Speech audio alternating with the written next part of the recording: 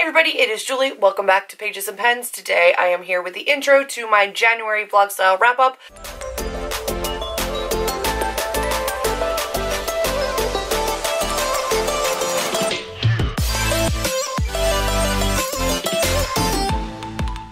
Today is the 8th of January and I've only finished one book. I'm in the middle of a giant buddy read of Outlander. Up until page 200 I was ready to DNF. I think I might stick with it a little bit further, but I'm not sure if I'm actually going to finish that particular book. But I did finish The Heart of Betrayal by Mary E. Pearson, which I'm very excited to have finished, and I will be starting the third book of that right away. This one took me a really long time to read, and I think it's because I started it in December and then I was feeling really slumpy. I just wasn't in the mood, and I was feeling really overwhelmed by trying to finish this trilogy before the year was out. I sat down and I read through the last 2/4, that's a half. The last half of this book I sat down and read like almost in one day, like almost in one sitting, and it was really, really good. I love Laya. I love her as a main character. I think that she is doing a phenomenal job in the situation that she's in. I don't want to go into detail because, again, it's the second middle book of a series, but this is about Jezaliah. She is a princess. She is set to wed a prince from a neighboring land. She doesn't really want to have a political wedding. She doesn't know this man. She's asked him to kind of meet her prior to the wedding so they can get to know each other. The prince refuses. She goes, forget this guy, and takes off and runs away and goes to work in a bar as like a barmaid, and two people go after her. One is the prince that she was set to marry that wants to know more about this woman that ran away, and the other is an assassin who's been sent by a rival clan to go and assassinate the princess. You have an assassin and the prince both coming after her. You don't know who is who in the first book. You do learn that in the first book, and then we continue to the second, and then there's a third. And what I love about this one is that you have a strong female man character who has agency. She's taking control. She is doing what needs to be done to make herself safe and to secure her position in the world.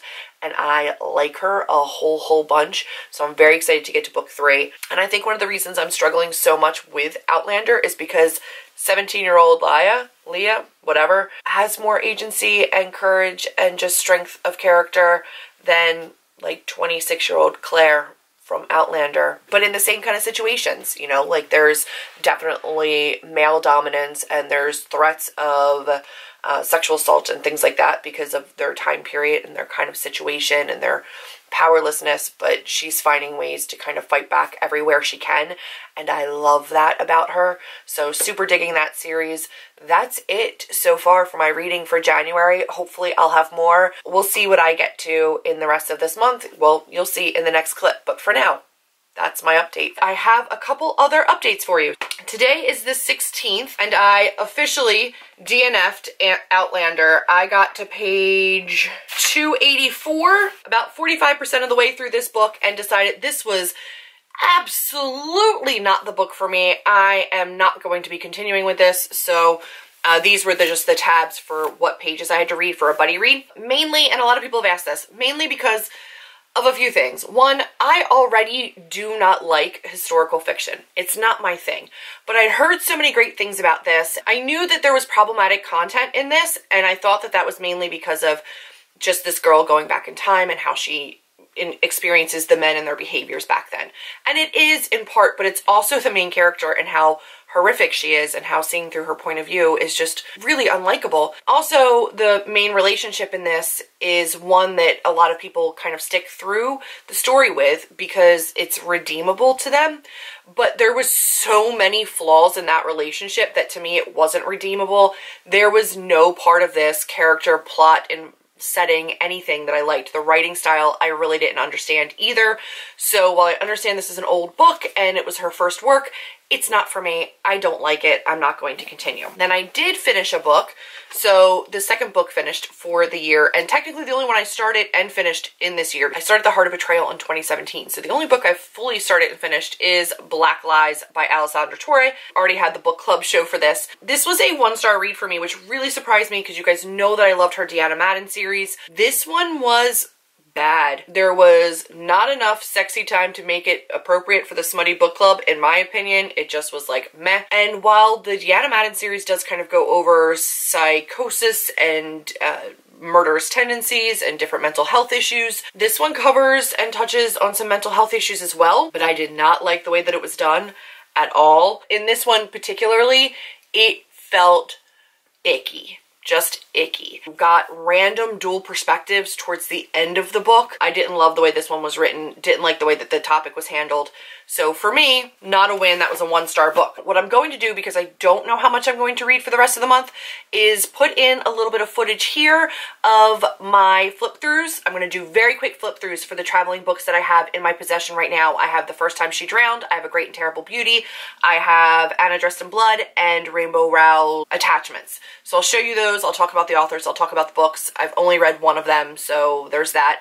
And then I'll do like a really quick flip through so that you guys can see those and kind of get a feel for what those look like. I will see you hopefully when I finish another book, but you're gonna hear my voice and see some of the books in front of me in a little bit.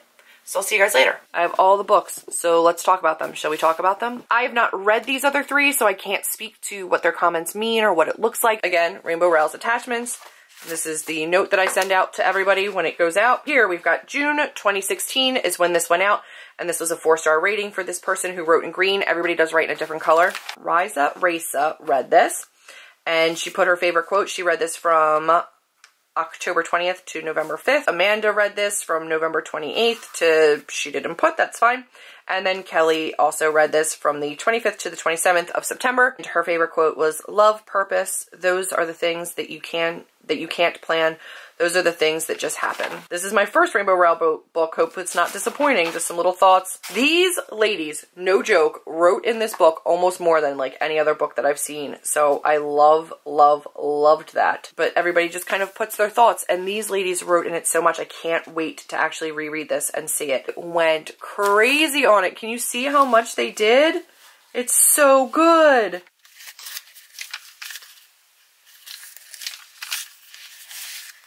I like this guy. Oh, they all like him. I mean, he's very nice for a cyber stalker. He is so sweet, like a little kitten. Except he's huge.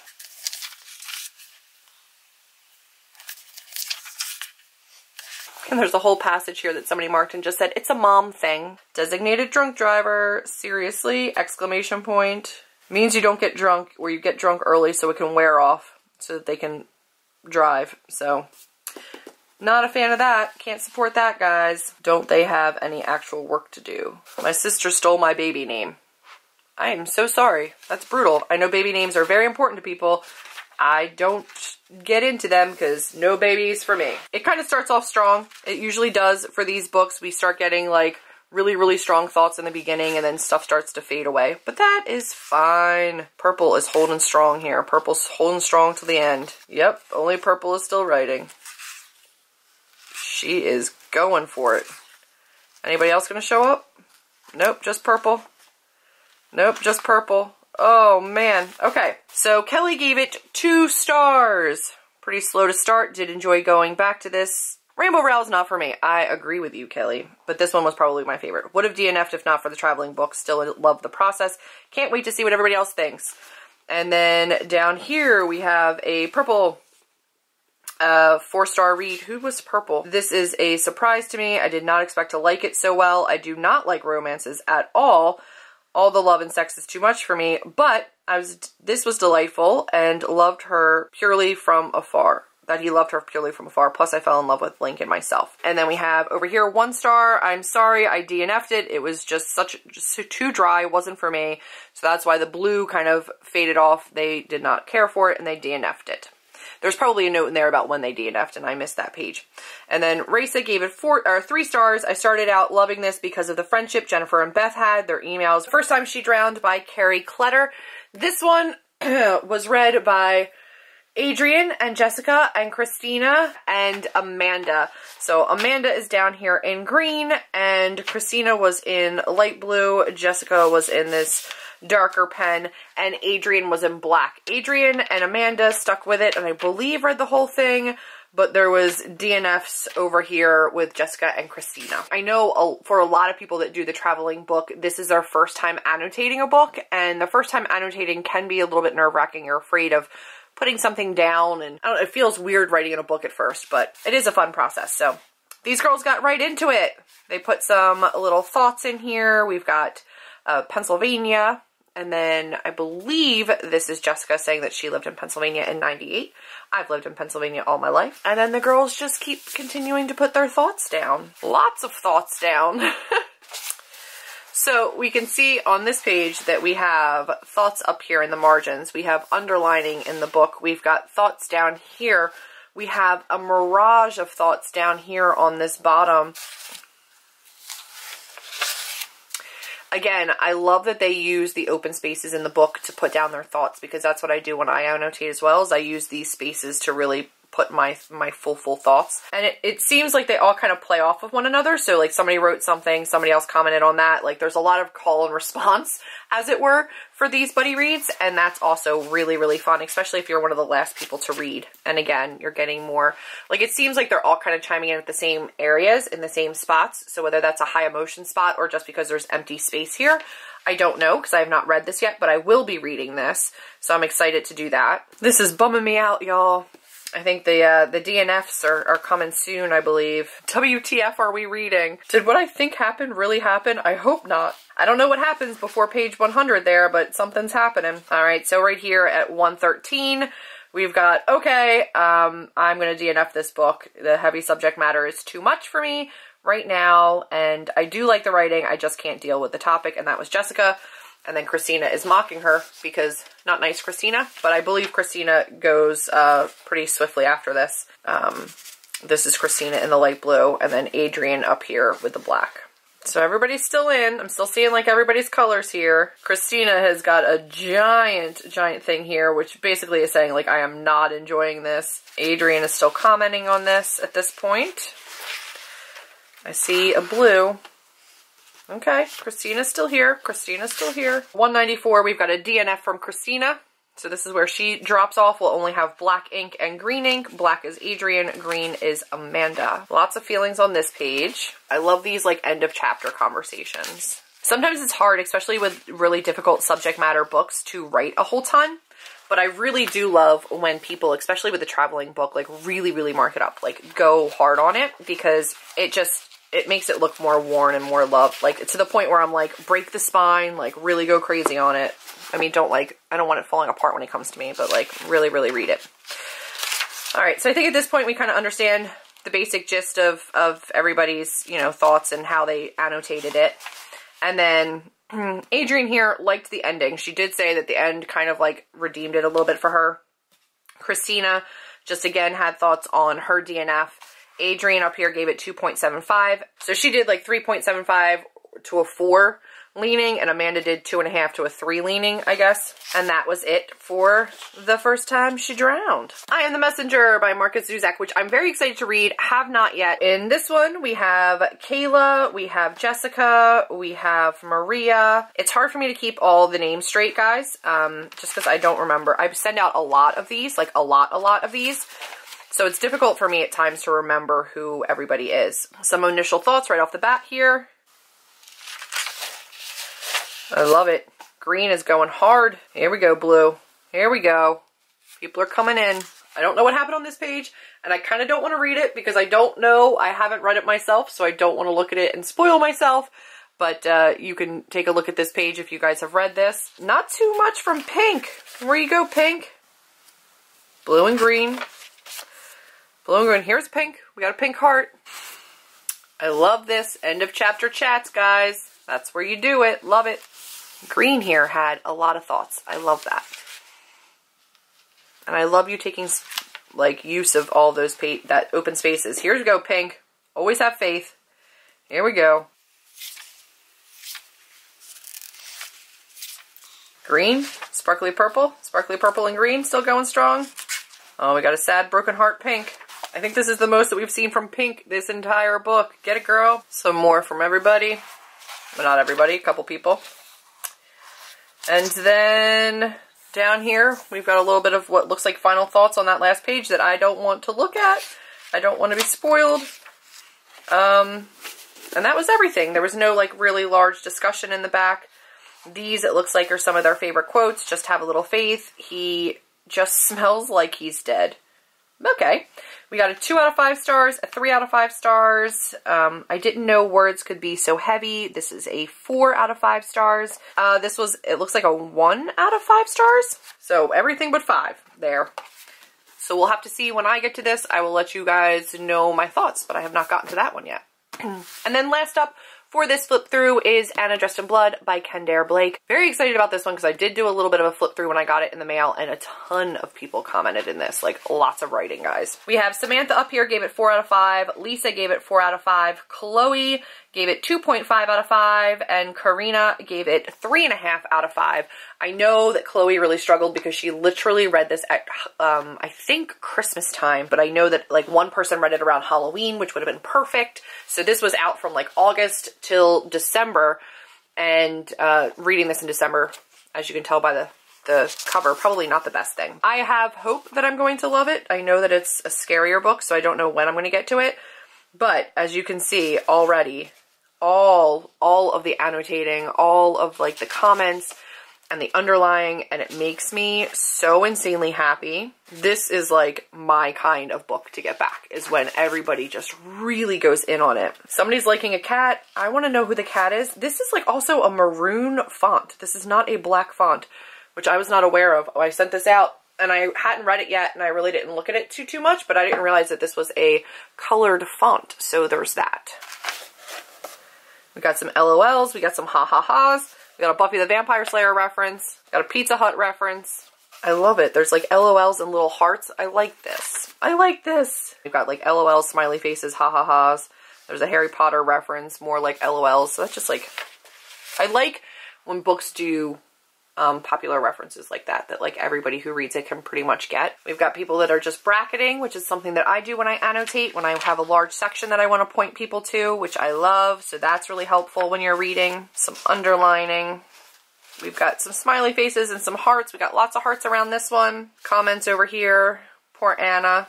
Somebody's feeling bad for Anna. I hope I do. I don't know. If she's just like a really angry ghost, I'm going to be... This chapter was ... Damn. Great character and all, but I needed a minute to process. Look at all these smiley faces. We have a ton of smiley faces down here, some LOLs. The house literally lurches. It's a monster house. We've got more pizza references over here. There's a ton, I don't know what happens on this page, but people have feelings about it. I don't want to look because I don't want to spoil myself, but people have feelings about that particular page. It might not have been everybody's cup of tea, but apparently there's still some LOLs, there's hearts, so people are still loving it. Now it's creepy. So there's creepies, there's LOLs, there's oh no's, more creepies. Apparently it's getting scary here, guys. I don't deal well with scaries, but we'll see. Oh my gosh, I'm so excited to read this.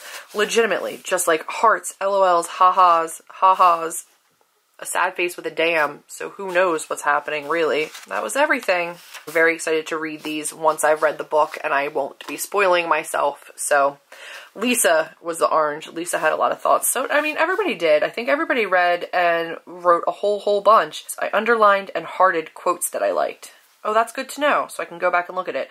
This was her first ghost book. But that was this flip through, so I will see you guys in my next clip when I have a book that I finished that I can show you. But this is probably how I'm going to do flip throughs from now on. One book at a time. I won't have this many all at once to have to do. And I finished The Darkest Part of the Forest by Holly Black. I know what is coming in my Owl Crate and my Fairy Loot this month, and I know that it's fae-based, and I figured I just kind of wanted to like get back into that world and into that mindset, which is nerve-wracking for me because it's also what I'm writing, so I'm trying to like not have cross-contamination. This is very different than what I'm writing, so that's fine. This was a 4-star read for me. I enjoyed it. It was quick. It was fast. It was darker, like way darker than I thought it was going to be, and I'm not sure what I was expecting. I don't think I had any expectations for it, but it wasn't what I was expecting at the same time, if that makes any sense at all. Unique take on fae, which I liked. But it's basically about these siblings, Hazel and Ben, and they live in Fairfold. And there's a ton of references to Philadelphia, so I don't exactly know where Fairfold is. But it's a town that is surrounded by woods that fae definitely live in. And this town is aware of the fae. There's all these superstitions and like staying out of the woods when the fae are out. and ways to stay safe from the Fae. If you're native to this town, then the Fae don't bother you, but if you're a tourist or if you're there visiting, the Fae will most likely kill you. It's interesting. It was good, but it wasn't everything, but I did enjoy it. So 4 stars. Hi guys, so I'm about to sit down and do my makeup so I can film, and I figured I would just do the vlog portion of this before that, but I did finish a book. I finished The Tribulations of August Barton by Jennifer LeBlanc. She sent this to me unsolicited in the mail, and I'm really glad she did. I ended up really loving it. It was 159 pages about a kid in his first year of college dealing with anxiety and family stuff, and his grandmother is a retired prostitute. Hilarious. Like, absolutely hilarious. Grandma Gertie is the bomb. And I actually ended up really enjoying it. So yeah, I was surprised. I don't know why I was so surprised, but I was. I ended up loving it. I gave it 5 stars and like a glowing review on Goodreads and Amazon, because leaving reviews for your indie authors is vitally important. Oh, I don't have a lipstick on.